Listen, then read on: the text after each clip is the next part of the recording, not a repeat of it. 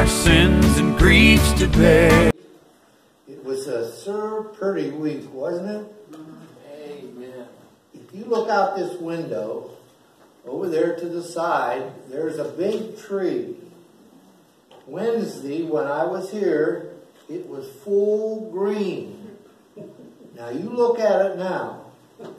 God sure has been busy, hasn't he? I can't believe how he could paint all those leaves. Okay, turn to page 22. Please stand. We'll sing this one twice.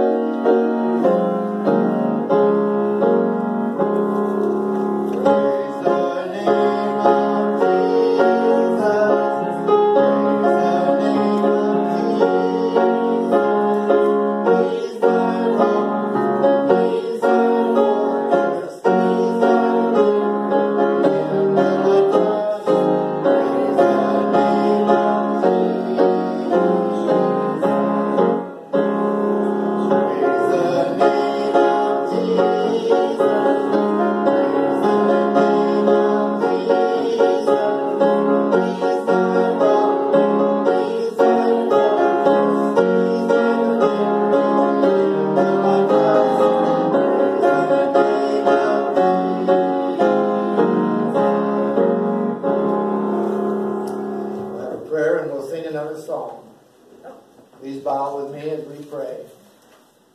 Father, we do thank you for all that you do for us. We thank you for this day. We thank you for the pretty leaves. We thank you for all that you do in nature. We know that all we have to do is look around us, and we know that you're in control. We thank you for those that have come this morning to worship and to be with you.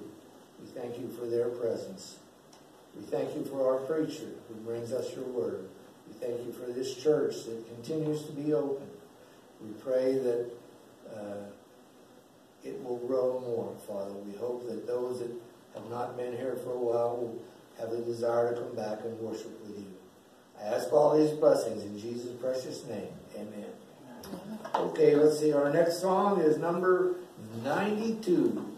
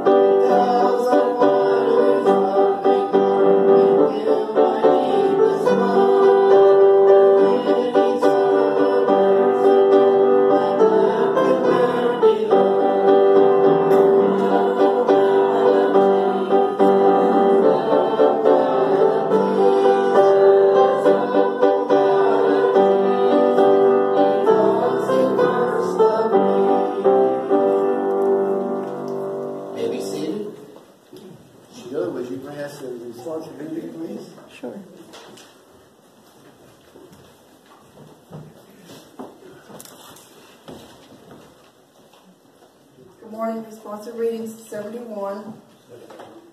Bless the Lord, O my soul. Bless the Lord, O my soul, and all that is within me. Bless his holy name. Bless the Lord, O my soul, and forget not all his benefits. Bless the Lord, O my soul, who forgiveth all thy iniquities, who healeth all thy diseases, who redeemeth thy life from destruction, who crowneth thee with loving kindness and tender mercies. Bless the Lord, O my soul, who satisfieth thy mouth with good things, so that thy youth is renewed like the eagles. The Lord is merciful and gracious, slow to anger and plenteous in mercy. He hath not dealt with us after our sins, nor reward us according to our iniquities. Bless the Lord, O my soul, for as the heavens are high above the earth, so great is his mercy toward them that fear him. Bless the Lord, O my soul, for as far as the east is from the west, so far hath he removed our transgressions from us. Like as a father pitieth his children, So the Lord pitieth them that fear him. For he knoweth our frame, he remembereth that we are dust. As for man, his days are as grass, as a flower of the field. So he flourished, for the wind passeth over it, and it is gone, and the place thereof shall know it no more. But the mercy of the Lord is from everlasting to everlasting. The Lord hath prepared his throne in the heavens, and his kingdom ruleth over all. Bless the Lord. Bless the Lord, O my soul. Bless the Lord. Thank you. Thank you, Sheila. Tim, are there any announcements we need to remember? Well, this kind of ties in with the prayer requests. Some people have asked me what the story was with Alan Loft's father, who passed away. He passed away a little over a week ago. They finally decided they're going to do a service this Thursday at Grego Hertnick. The service will be at 1 o'clock. The family's going to get there at noon. And I asked, well, was it a private funeral? And the funeral director said, no, it's not private. They're just requiring face masks and social distancing. So continue to pray for Alan's family. Again, that's this coming Thursday is when the funeral is going to be, and it will be at 1 o'clock. I will be conducting the funeral. So that's really, it's not really an announcement, but for the people's benefit. Okay. Thank you. Our offertory hymn will be 497. Please stand. Be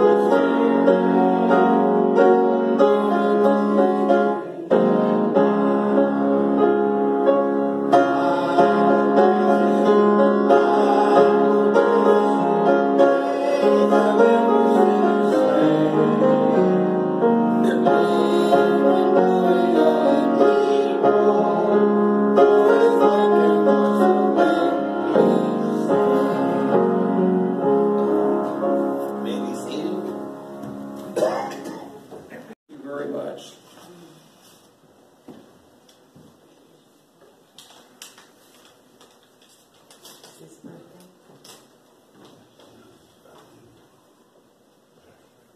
Servant of God.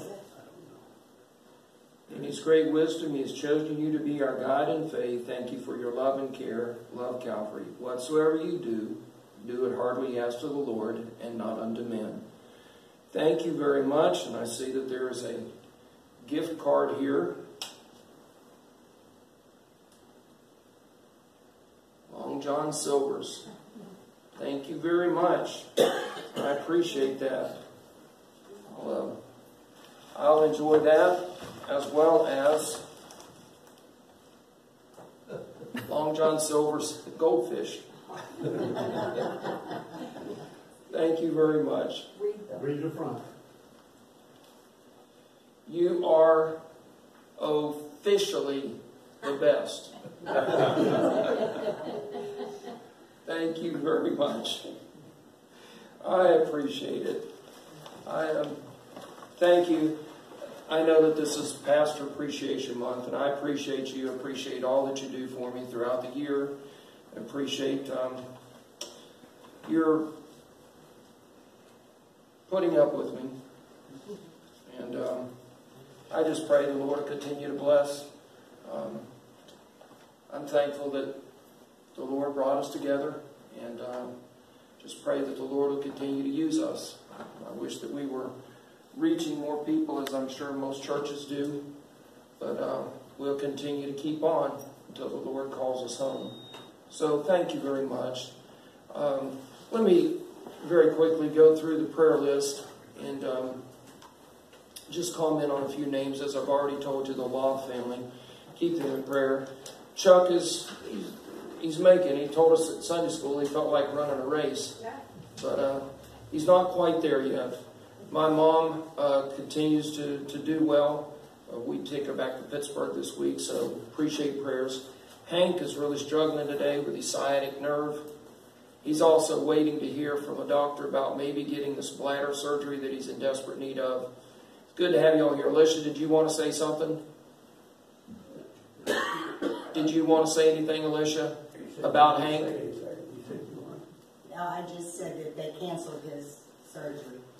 We've been praying. I told the church that. He had waited for months to get this surgery. 2 years. 2 years. But you've had how many surgeries? 3 on your bladder so far? 2, and this is supposed to have been the 3rd one. And the insurance didn't approve it?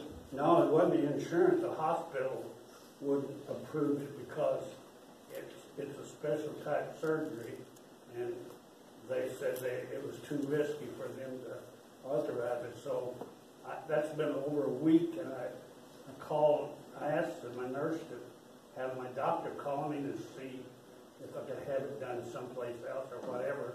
It's been over a week, and he hasn't contacted me. So what I'm doing now is I'm contacting another doctor to see Dr. what's his name?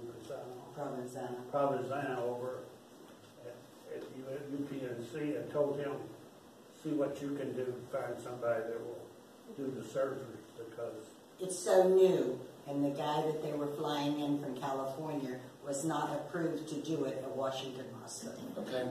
So it's been really bad, because I tell you, it's something that it's really been the worst thing I've ever went through. The things that we take for granted. Yep, amen. And so do keep him in prayer. Mary Conaway, right under Hank's name. Mary is still up at Weirton Medical Center. She's hoping maybe the first part of this week to be able to go home, but I did not hear that from the doctor. That's what she's saying. She's in room 642.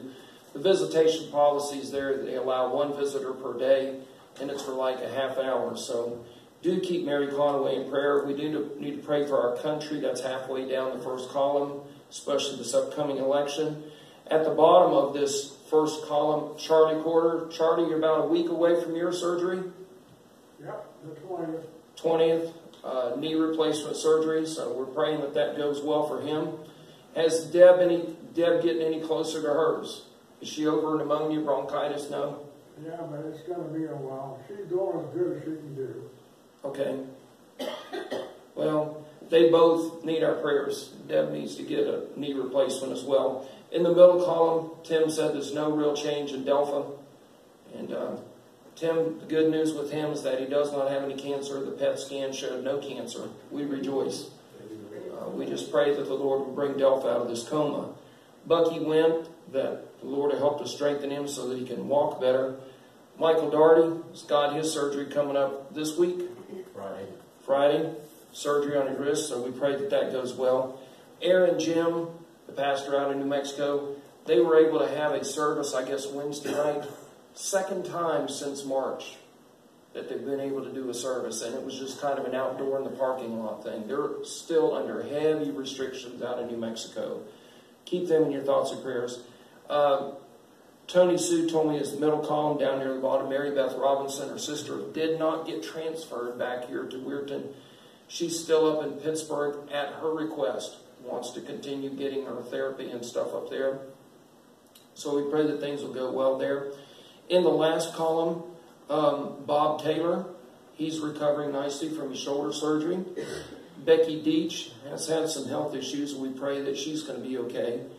Barb Riggle, Clyde's sister, continues to get treatments, lost a lot of weight. This chemotherapy has really taken the starch out of her. Needs our continued prayers. Vivian Ferguson is doing well as Matt Russell. Matthew Russell was in the car accident about a week and a half ago, hit by a drunk driver, and he is back home. Matt Russell is, so we're thankful for that.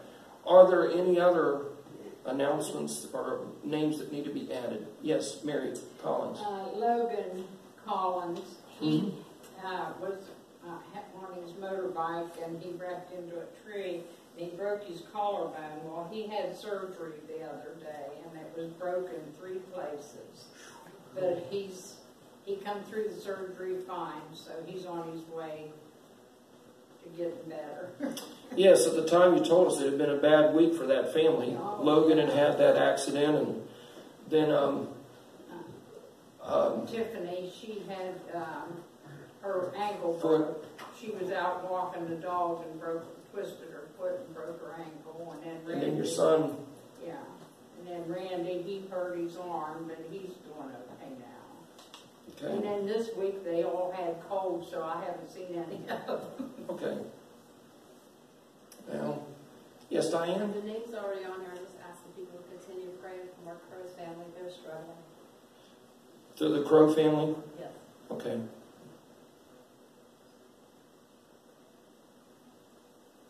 That's tough. Really tough. Is he a co-worker with you? Yeah, good friend. Any others? Let's pray together. Father, at this prayer time, we just pause to say thank you for your goodness to us. Thank you for seeing us through another week. Thank you for this opportunity to come together and worship. I think about my brother down there in New Mexico that they've only been able to do 2 services since March. How absolutely demoralizing that must be. And so we just want to say thank you that we're able to worship. I also think about down in Louisiana, the hurricane that hit this past week, Hurricane Delta.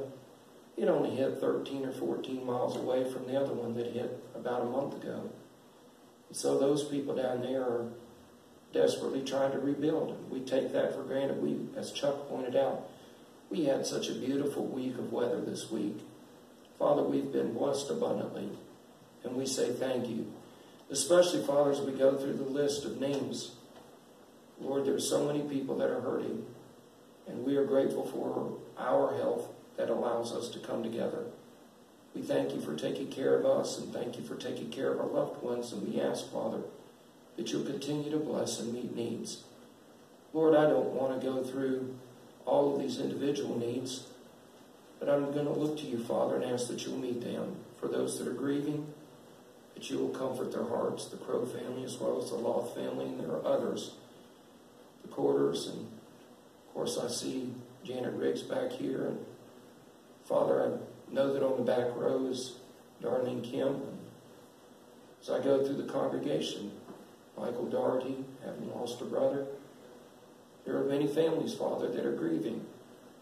And we ask you, Lord, to comfort their hearts, to give them encouragement, and let them know that you're still with them and that we can look up. Because the end is not yet. There is something to look forward to on the other side. We thank you for that. We pray for the needs that are here. I do continue to pray for Delpha Miller. The Lord, you'd please bring her out of the coma. Thank you for the good news with Tim. We rejoice that there's no cancer there. We just pray that you might deliver his wife, Delpha, from this prison of being in a coma. That you might restore her, Father.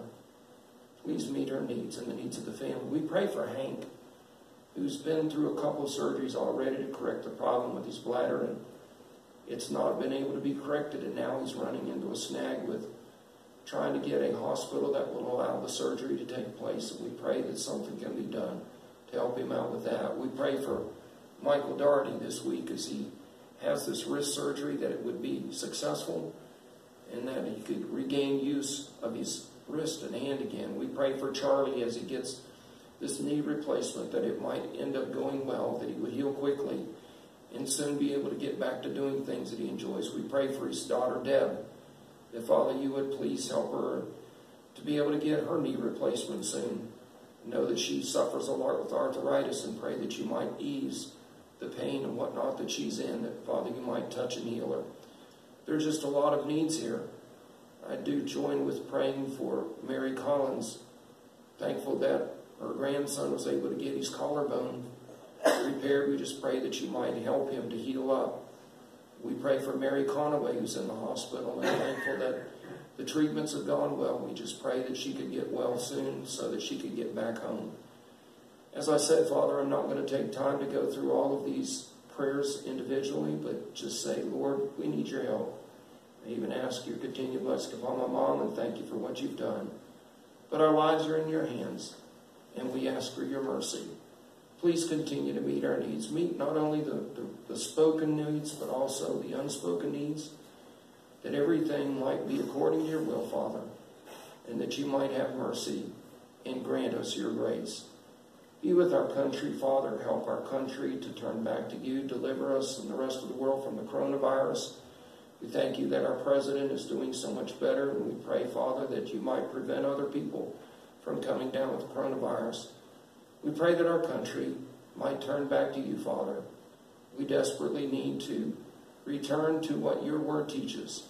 And we pray, Father, that you might help the church, your people, to understand it has to start with us. We need to return to you with all of our hearts. Please forgive us for allowing other things to become more important. We pray for our military and law enforcement, that you will keep them and their families safe. And Father, we pray for revival. We pray, Father, that not only churches might be revived, but that we might be faithful in telling a lost world that they need to get saved before it's too late. Thank you for being our God. Thank you for this time. Thank you for hearing our prayers. We just ask, Lord, that you will continue to meet all the needs that we have, and that you might be honored with our living. Forgive us when we fail you. In Jesus' name we pray. Amen.